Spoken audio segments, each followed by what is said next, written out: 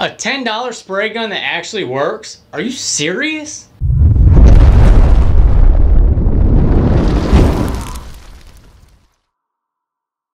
Hey guys, I'm Tim. Welcome to my shop. I'm going to talk about a spray gun that you can apply your finishes with that's only about $10 and actually works.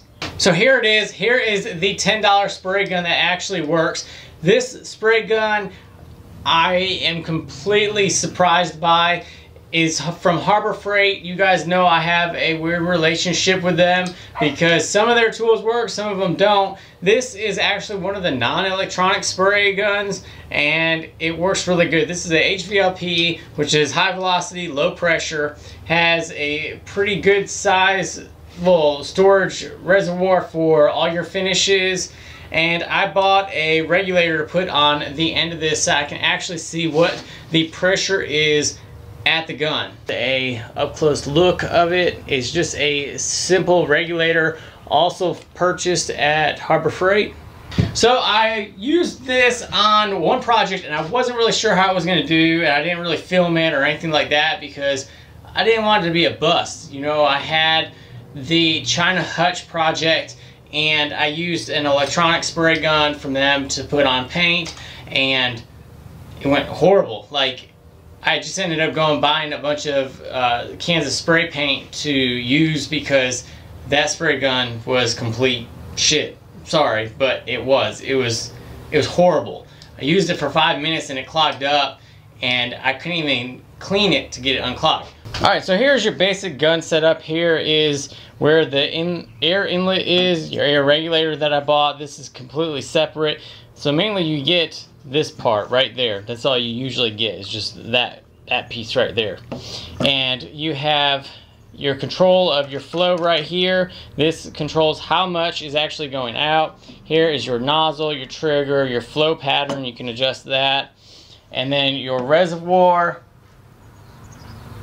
This is also your air knobs that you can adjust some of the air regulator. But what I did with this is I opened this all the way up and I'm actually controlling it here. If you do it by here, you don't know what you're actually flowing into the gun. So I've just opened that all the way up and I actually regulate it through this knob right here.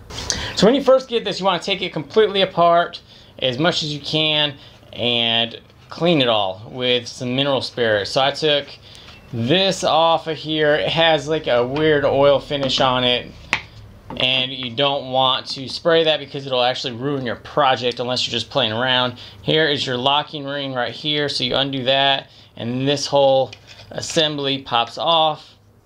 And then the next thing I do is just back here by your flow control, and I take this off. It's got a spring. As you can see, it's got a very good spring. Here is your flow control. If you want to lock it down, you would spin this all the way out and then tighten this piece up right here. Then it wouldn't go anywhere. So then you have your spring.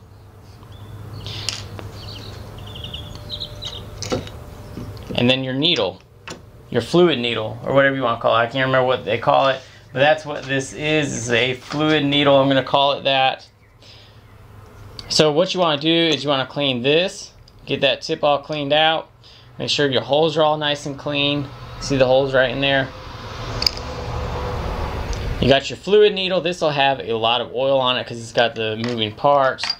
Your spring doesn't have any oil, and neither does your flow control. For cleaning it, they give you this little supplied brush right here. Nothing special at all, but it does get down into this area right here to clean out that after each use. And you can go around in the front and clean all these holes, all those holes. This back side right here does not need to be cleaned. You see that? That does not need to be cleaned because there's no fluid going through it. The fluid comes right from here and out. And as you can see, maybe there is, I don't know if you guys can see it or not. Let me try to get it in here so you guys can see it. There is a little hole down in there. I don't know if you guys can see it or not, but that's where the fluid needle goes, and then it comes out into the tip. And as you move this in and out, it controls where this is going back and forth, allowing the amount of fluid out of that nozzle tip.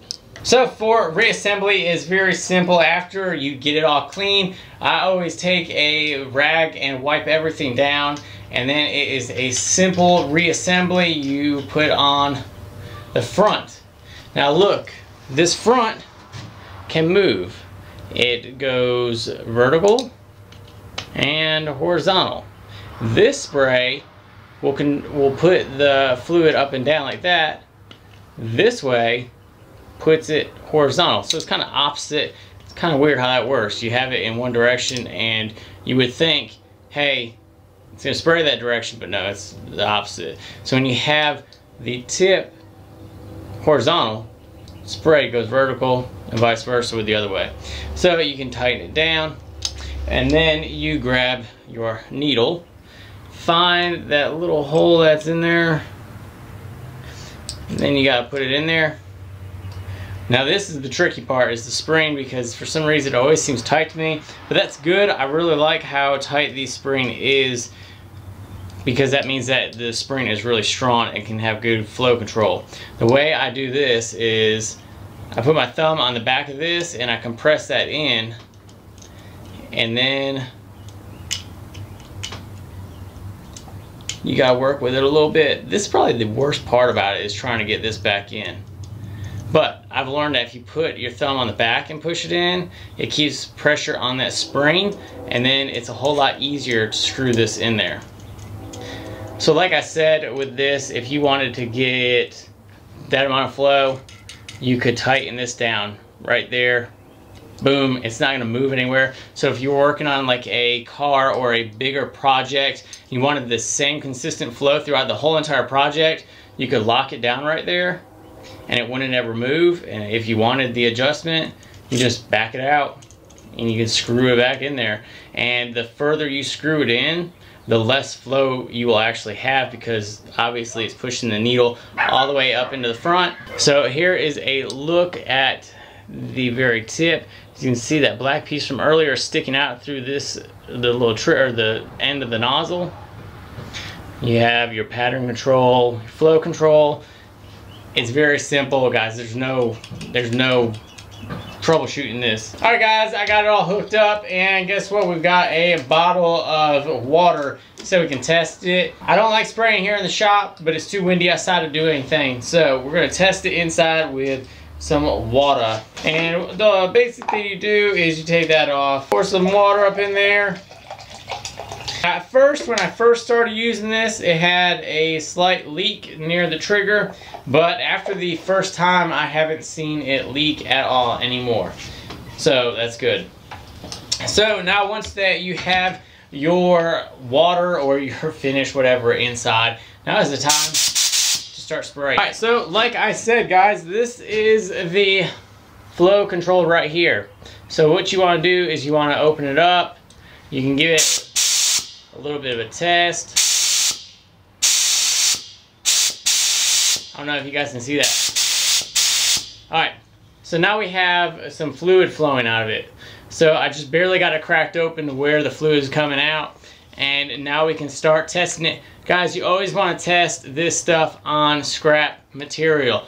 Do not test it on your project when you begin. Alright, so when you're going to use this, you don't want to just start on one side and work right to the other.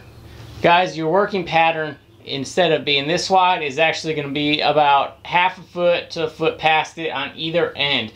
You never want to stop on a project. That's how you'll get runs, stuff like that. So when you want to start, you start over here, go across, back and forth. My flow is a little bit low right now, so you guys can't see it really, so we'll turn it way up.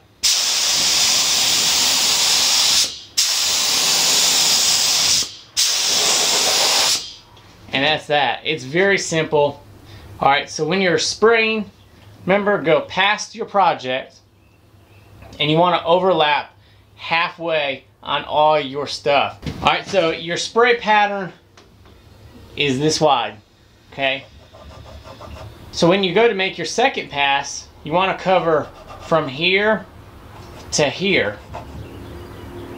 And then your third pass will be the next section down. It'll cover right here to right here.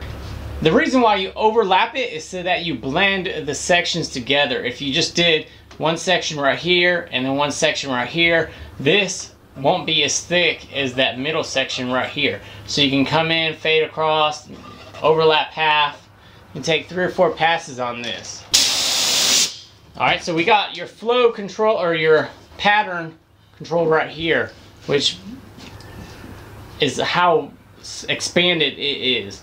So the less you got, the more of a fade or the more of a spray it goes. And then if you increase this, it's more of a direct shot. So here is the decrease. It's very, very light. And then here's your fully opened. It's very, very heavy. When you're doing it that way, it pushes a lot of fluid out all at one time. So you really have to be careful of runs and stuff like that. So that is the $10 spray gun that actually works. Guys, I appreciate you guys watching. If you guys enjoyed it, hit that thumbs up button. Share the video all around on all the social media. If you guys have tips, tricks, extra comments, things I did right, things I did wrong, leave them in the comments below. I'd love to read them. I'd love to learn a little bit more. If you guys are new, hit that subscribe button and make sure to hit that bell to get notifications for when I post videos. As always, go back and look at all my other videos. There's blacksmithing, woodworking, some DIY stuff. I appreciate you guys watching. I'll see you on the next video.